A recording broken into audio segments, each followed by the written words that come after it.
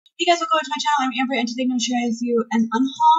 I've never done this before, but I thought this could be something that I share instead of a weekly wrap-up this week, since I really have nothing to talk about. These past 2 weeks, I just have had nothing really to talk about. Last week I didn't make one because I was only reading Harry Potter, and anything that I was really trying otherwise, I just wasn't getting into. I was doing nothing a lot of them. And then watching wise is all rewatches, so there's like really nothing to talk about. Same this week, I actually put aside Harry Potter, realized that I was ready to move on. I didn't really need to be reading them at that point. And then when I went to pick up books, another book from my shelves, I realized that most of them I really didn't want to read, and then realized that I needed to do a cleansing. So I really wanted to get a video up, so I thought I would share with you an unhaul of all the books that I'm going to be getting rid of, and then share with you what is left on my shelves. There's actually more left than what I thought there would be, so that's pretty interesting, but I think mainly that's just because my Harry Potter books take up a lot of space, and then I do have Anime Gables. Also, what I didn't mention in that part where I talk about the books I'm keeping is that I'm also keeping my Game of Thrones / Single Ice and Fire series, because that's not on the actual shelves, it's on the top shelf. I need to put that back down. So those are the one thing that I didn't actually put in there, I don't think. So let's actually jump in with the first group of books, which are going to be all of my Jodi Picoults that I am not keeping.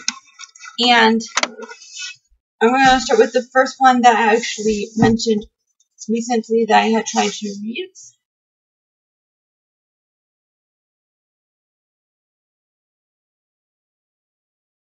Which is Sing You Home. And we all know from that previous wrap-up that the reason why I wasn't enjoying this is because of the courtroom scenes. I don't know why, but it made me so anxious just thinking about actually getting to those scenes. And it was making me like skim through the book. So I realized that books that deal with like courtroom scenes, I tend to have issues with. I don't know why. I don't think that I take that as a problem. I just think that for me, it was just like I was just getting like anxious over it. So sadly, I'm giving this away. I don't think it's a bad book. I don't think any of these books are bad books. It's just that for me, I don't see myself reading this again. Next, we have Vanishing Act, which I've read 2 times before. So, but I haven't read it for like 5 years. It was good in the moment, but I've been starting to think that Picoult's books are becoming very formulaic, and it's just, you see a lot of the same things being rehashed through her books. So this was a really good one though. I'm getting rid of House Rules. I haven't read this copy. I brought it and read it from the library, and then wanted it myself, and now I haven't thought of even picking it up for like 2 or 3 years since. So and again, it deals with the courtroom case thing, and I'm just not in for that right now. The next book that I was going to get rid of is The 10th Circle by, of course, but actually I was just reading the synopsis of this, and I realized this is not the book that I thought it was.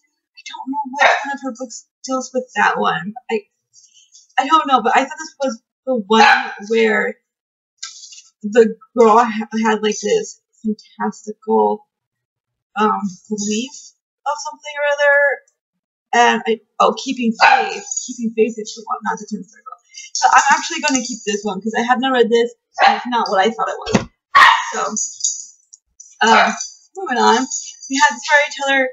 This one, I'm really sad that I'm giving away because it deals with a topic that I actually like anything that deals with World War II in any shape or form, I'm going to pick up. And this deals with, I think, this lady who is always going to this one place all the time, and the man who owns the place eventually tells her that he is a Nazi, and it's all about the fall of that. And I thought I would enjoy this story, but I really didn't like I don't remember what I didn't like about it exactly. I just know that I skimmed a lot of it, and again, I think it has a lot to do with the fact that Julie Picoult is very formulaic with her writing and the way that she structures her stories, that it just kind of gets boring reading her books because of that. So maybe that's part of the reason. And the last occult book I have here is Perfect Match. When you can't even remember what this book is really about, and even reading the synopsis doesn't make you feel familiar to the book, and I know I read this, I think that's a clue that I should just get rid of it. So, 2000 names. This one is a fantasy trilogy, and I've had it for over a year at least. More like 2, I think. And I just have no desire to pick it up. This one I actually may keep. I'm not 100% sure, but Casual Vacancy by J.K. Rowling. We all know I love the Harry Potter books, but this is her first adult fiction, and you can definitely tell that she's like experimenting here, that she's just like going as far away from young adult, middle grade as she possibly could with this book. But the thing is, when I tried to reread it, I couldn't get into the story at all. I remember really loving it the first time, but I do also remember that it took me like over 100 pages to actually get into it. And once I got past that 100 pages, it got better. It's just, I didn't have the patience to do that when I picked it up this time. So I don't know like if I should keep it or not. I just know that it's been a while since I've read it, and picking it up the second time, I just couldn't get into it. So I'm on the fence. But for now, it's a tentative giveaway. We need to talk about Kevin by Lionel Shriver. I really thought that I would actually like this. I like that it's not the typical looking at the victim of it, but looking at the parents. So if you do not know, this is about this woman who is like, I think she's writing letters. Yeah, she's writing letters to her ex-husband about their son who went to his school and shot up the place. And it's seeing the effect on the mother of the shooter. And I think that's such an important topic because we always focus on the people who got shot. So I really appreciated that this author, went there and actually brought that up. But I don't know, I couldn't get into the story. I think that it was just, I don't know why. I can't remember. It's been a while. All I know is that I DNF'd it pretty quickly, so don't want to give that away. And it might be one of those books that actually end up borrowing later on. Next we have Black Mass by Dick Lear and Gerard O'Neill.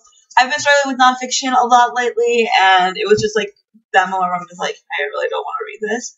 I will probably eventually pick up the film that's based off of this, but I don't know. I just found this kind of boring, which I think is like the predictable thing to say when it comes to nonfiction. But I can't help it. It's the way I feel with nonfiction lately. So I just, sad. Oh well. Then we have Eat, Pray, Love by Elizabeth Gilbert. I've already talked about this, I think, but I really don't appreciate the fact that, I don't want to belittle her experience because I get it. Depression is a very real, serious thing, and I'm not making light of that. But my issue here is that how she kind of makes everything out like it's all fate. Like everything happened by fate. But you're a white privileged woman who had a career already, who had something that she could rely on to get back her finances, and she's like, oh, it was fate because this guy told me that I was going to come back here, that she got the money to go on the travel. But really? Seriously, you were an established author. That's why you got the money, because the publishers trusted you enough to give you the money. At least be honest about it. And she kind of mentions it, but she kind of flies by it. She kind of tries to brush off that fact that she was an established author who had the trust of these publishers in order for them to be willing to give her the money before she wrote the book. So it's just just be honest. You're a white privileged woman, and it's you don't have to feel guilty about it, but you should be able to recognize it and be willing to recognize it, because that plays a part in why you were able to get back on your feet so fast. So that really bothered me in this reread, and that's why I decided to give this one away. Then we have Conqueror's Moon by Julian May. I haven't read this one, and I am actually kind of interested in it, but I don't know. So this is another one that I'm kind of on the fence about. We'll see if I change my mind on this one. Because I really want to get into more fantasy. It's just been really hard for me to because it's either a super long, massive series, or I can't get the rest of them from the library. So it's just one of those things. But that is on the fence. This one I have not actually read yet. This one I might actually borrow from the library because I find it interesting that he traveled to Afghanistan, and I want to see his perspective on his travels through there. But I'm also wondering what to think about it, considering that it is a travel. This was written as well as 1999, so I don't even really know the political things that were going on during that time. So again, I might borrow this, but for now, I don't see myself reading it, especially as it's nonfiction. The Map of Love by Ada Suf. This one, I don't know why I bought. I only bought it for 50 cents, so I don't feel guilty over it. It's just I don't know why I did. It's just that I remember when I read it from the library, I skimmed the last third of the book, and I remember just thinking the last part of this book was just really bad, and so that's why I don't know why I picked it up, because it was good, but it wasn't good at the end, and the fact that I skimmed it, and I knew, but I don't know. So anyway. Then we have 1,000 Splendid Suns by Khaled Hosseini. I love so much The Kite Runner by him, but I cannot seem to get into the rest of his books. And I think that's so typical of me. I love so much the Keepers, could not get into any of the rest of Alice Hoffman's books. Same with this. I think that's just typical of me, that if I love something so much, hardcore, the rest of their books are never going to compare. It's the same thing with Ellen Montgomery. I can't read any further books. It's just and I'm not trying to compare them. It just happens that it just happens. So yeah, it's just the way it is. I'm really sad because I thought that I would enjoy the other two books, but it just wasn't working. Eleanor Park. This is YA. I remember really, really enjoying it. I appreciate the fact that we see a plus-size main character here, and that they felt definitely real, but it's YA, and I don't see myself ever picking it up. Also, something I want to mention is the fact that I have read Attachment by her, which is one of her adult works, and I don't understand how you can I don't have no issues with linking the book, but nobody seems to there's barely anybody who recognizes the problem in this, which is with attachments, you have this guy whose job is to go through people's work emails and make sure that they're not doing using their work emails for personal stuff, and instead of flagging it and moving on, not reading, he actually he reads through her stuff. So not only is he invading her privacy in that way, he's also basically stalking her, and that to me is very problematic. And then she makes it out it's so romantic. It is not romantic at all. It's very low key stalker behavior here, and that to me is problematic. It's not as bad as say Twilight, but it is on the problematic side, and nobody who seems to like this book seems to want to recognize that problem, or they don't see it. So I don't know, but I don't see myself ever reading any of her other books. I don't ever see myself rereading this one, so it's bye. Then we have another nonfiction, The Monuments Men. I'm actually disappointed in this one because I love the film. I really wanted to read the book. I just couldn't get into it.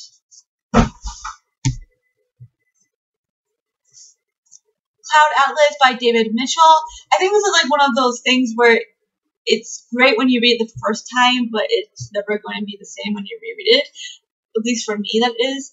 I really loved how it felt kind of like a puzzle to me, like you're trying to piece everything together, how it all connects. And it's interesting because you can see the connections in different ways, you know, depending on your own perspective of things. So I thought that was really cool.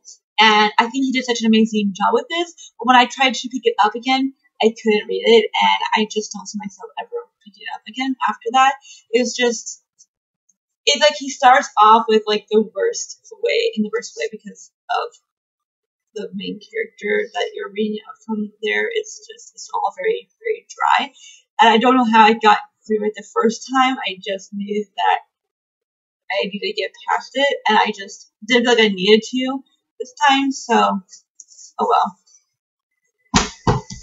The History of Love by Nicole Krauss. I don't know why I kept this one because it was very middling the first time. I think I thought that I would reread it and enjoy it, but it's been over a year since I read it the last time, and I just, every time I look at it, I don't have no interest in it, so bye. The Virgin Suicides, I loved it the first time, but it's been over 5 years, I think, since I've read this, and I don't see myself reading it anytime soon, so goodbye. Then we have The Zookeeper's Wife by Diane Ackerman. I have not read this, but this might actually, I might, like, borrow from the library, like, later, but for now, I don't see myself reading it, because the story sounds so interesting. It's set in World War II. It's a story that I know that I would very much be into. It's just at this moment, I'm not hitting it. Glaciers by Alexis M. Smith. This is her debut. I don't even know if she's reading anything after this one, but it's been so long since I've read it, and I don't think I really loved it the first time, so goodbye.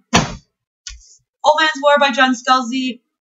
I was actually reading this, and I'm kind of liking it, but I don't know, it's just that I know that I'm not going to be able to read all the other books in the library. I'm not sure if I want to, like, buy the books. It's like, I know they have at least the first book for sure at the library, so I will read it to the library eventually, maybe, and there, but for now, I just don't have the desire to, so I would have to buy the books, and I don't really want to at this point. So, like, this one, DeMille's The Panther is the title, actually. Anyways, it's a thriller, and I don't know. I just haven't been doing well with thrillers, and so every time I look at this, I'm like, it's just gonna be a dud anyway, so why am I torturing myself with this? The Picture of Dorian Gray by Oscar Wilde. I tried rereading this, and I DNF'd it pretty quickly. I couldn't get into it. Dracula by Bram Stoker. Liked it in the moment. Couldn't be bothered with it after. I do not know why I have The Greater Journey still. Don't know why. Goodbye. The Complete Sherlock Holmes. This one, my mom actually bought for herself. She couldn't get into it, so I took it off her hands. Then I read, like, the first story. Just the first story. And his writing is so freaking dry and boring, so oh well. The Last Mohican could get past the fact that he wants to describe every little tiny detail, and then to find out the way that he portrays Native Americans is just very disrespectful, made it very much easier to DNF. So Bostonians didn't appreciate the fact that instead of the actual story being its own thing, he's just using characters and the story as a platform to philosophize. Wasn't going for that. Olive Kitteridge, I found out this was a short story collection, and I don't care for short stories, and that turned me off really quickly. I did try to read it a little bit, and I did not like it at all. Especially as I didn't really like Olive herself. The Great Gatsby, I did like it, but I think a lot of this kind of went over my head. It seemed like I shouldn't, but I think this is kind of the thing for me that I would have benefited from having this been read in a class format, because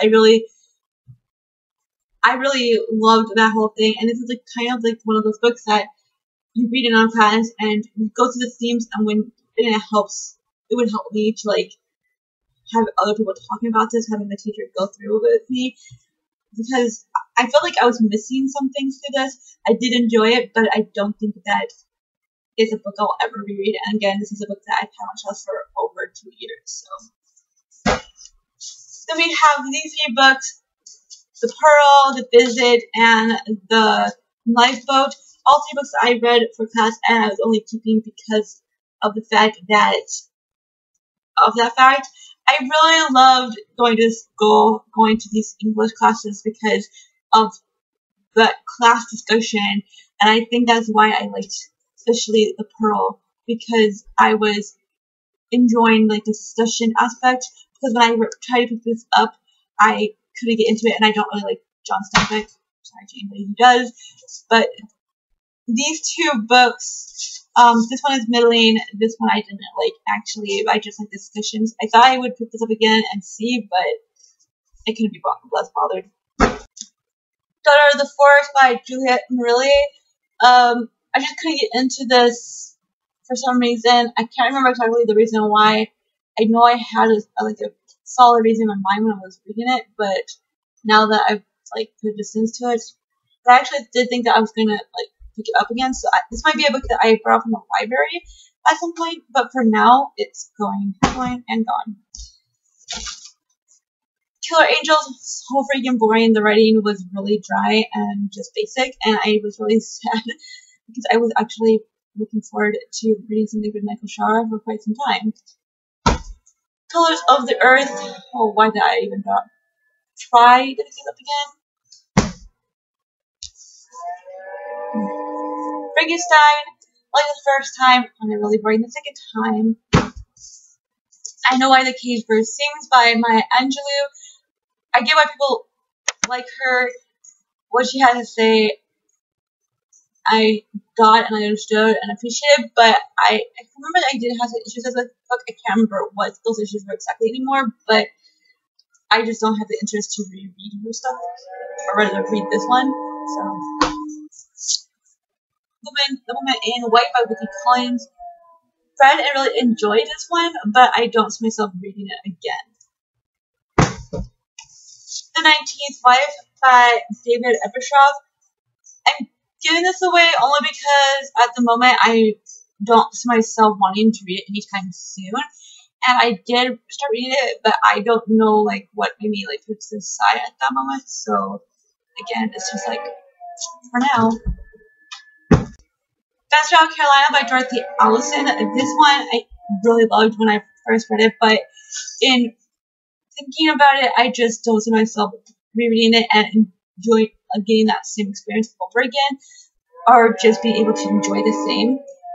But it's like one of those things. Like I know that the reason why I'm not picking up a copy of In Order to Live is that even though I loved it so much, I know that in rereading it, it probably would ruin that experience for me, and I think that's kind of like the same way with this one, that it wouldn't be the same, and I feel like I could handle that. But I also know with this one that I couldn't get into any of her other books, and it's not like the same way with the other one. For instance, like I loved the other books so much that it affected it. It was just more like I couldn't get into her writing or her stories. And I was wondering if I would read this again, would it have that? Would I not enjoy it? So, I don't know. Then we have the Edgar Allan Poe's complete collections of his tales and poems. This one I'm just giving away because I'm going to get a copy of just the poems. I tried reading the tales, couldn't get into it, and I can't deal with having this copy on my shelves anymore, and I just need only the poems. So I'm going to eventually get the poems only, so I can actually read them again. Let the Great World Spin. Nobody mentions that these are basically short stories, and that the only thing that connects them all is the fact that they're all spectators to this guy that's walking up this rope that he tied between these 2 buildings. And I'm just like, that, I don't have the energy to try to like another short story collection. I don't like them. They don't work for me. So, goodbye.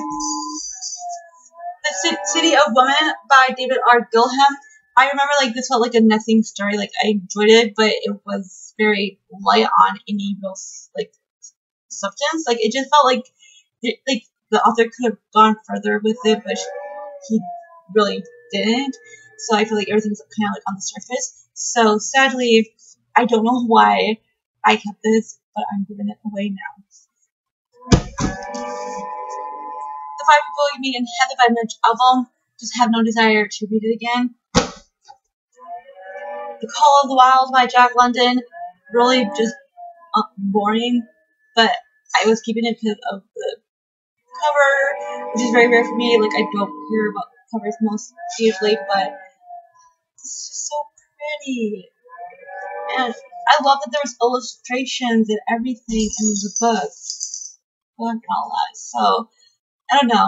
I mean, like for the first half, I was actually enjoying it, but like it started getting like it started feeling like it was very repetitive. Like he was just going through his motions with his story. So it's going and gone.